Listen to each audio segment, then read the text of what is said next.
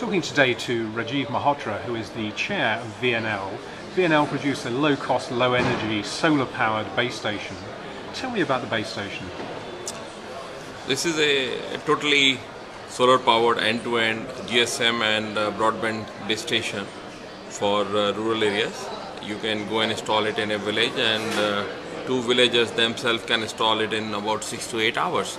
And it becomes operational. You can put it on your rooftop and the entire village gets the voice and Wi-Fi broadband, plenty of data. What sort of energy does it require? How many watts?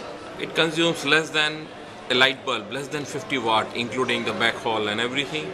And there is sufficient battery capacity so that one day sunshine and for 3 days no sunshine, the system works perfectly fine. And what level of calls is the base station able to handle on that sort of energy level? With this 50 watt of power consumption for about 100 villagers can use it. So if a villager has about 200 people, so you can have 50% tele density with 100 villagers using this system and broadband also. You've been selling the system in Africa. Tell me which countries you've got base stations of this in. It has been operational in the trials were going on in many countries in Africa, and our commercial orders we are rolling out in Ivory Coast, in Mozambique, in Uganda, in Kenya, in Somalia, in Tanzania, and a few more countries. And from the conversations you have with African mobile operators, what for them are the attractions of the base station? Actually, there is not one, but there are many attractions because we are solving many of their pain points. The first one is obviously the operating cost. Second is the capital cost. Third is the microwave backhaul. Fourth is there is no electricity in those areas. Fourth one, no skilled manpower. So it is it's not that we are unique in one area, we are unique in many areas, and a combination of that makes it very, very attractive for them. In Africa, take a country like Nigeria, 70% out of their OPEX goes for their power bill, and with the diesel prices going up, this is just going to kill them. So this is the answer in a way to many of the base station requirements. Yes, you are right, and today the biggest polluter is the mobile operator in any country, in any third world, including India for that matter. In India, 3 mobile operators combined together consume more than 2 billion liters of diesel, and they emit about 7 million tons of CO2. So they are the single largest polluter in any country today. What are the costs of the base station? Give me some idea of. A base station, typical base station, cheapest one for 100 people, cost less than $20,000 in a village, and all installed, commissioned, delivered.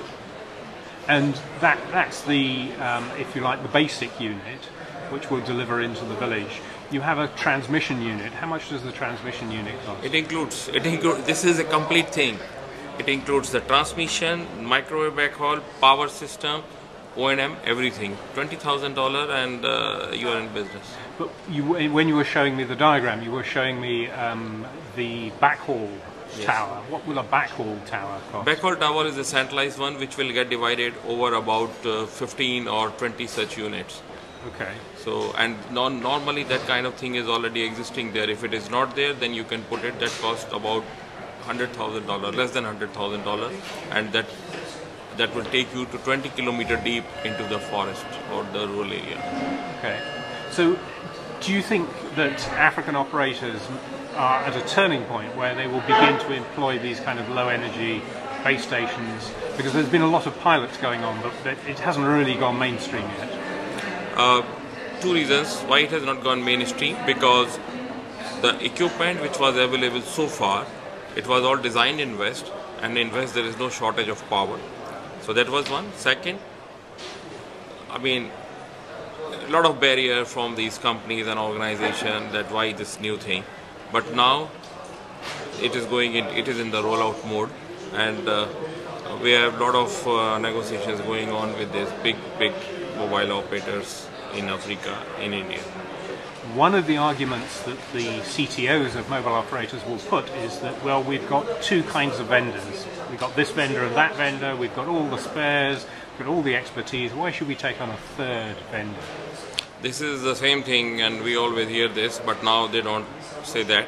They are coming to us themselves, and because our system is, we made it so simple, and there are just 3 items to select: a village site and a rural site.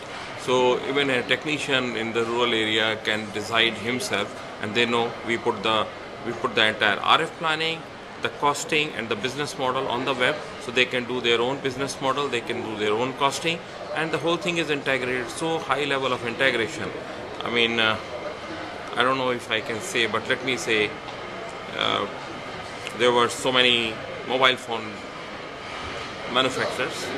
5 years ago, Apple came, one model, only one model, and look where they are today.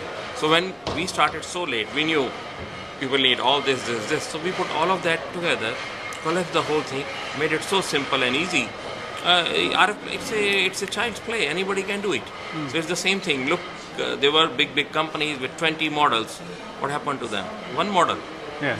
So you're hoping to be the paradigm changer of base stations. It is, and that's what exactly people need in these areas. We are lucky, we have everything. We live in cities. These are the people in rural area, and this is 70% of the population, and who do not have this access.